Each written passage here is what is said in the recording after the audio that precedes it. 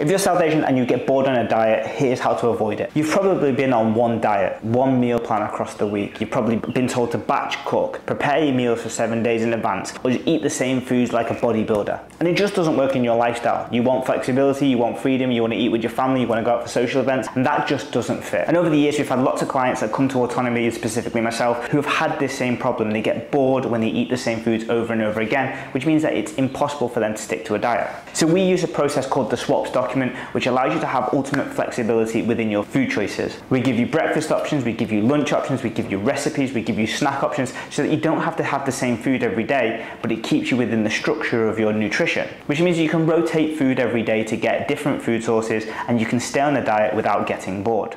And I want to give you that exact swaps document so that you can avoid being bored on a diet and get amazing results for yourself. All you have to do is comment the word below swaps, and we'll send you over the complete swaps document that we utilize with our clients that stops them from being bored on a diet.